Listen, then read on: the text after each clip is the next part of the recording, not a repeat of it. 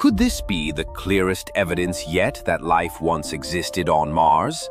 NASA's Perseverance rover has discovered an ancient mudstone in Jezero Crater, with strange leopard spot textures, organic carbon and minerals linked to life.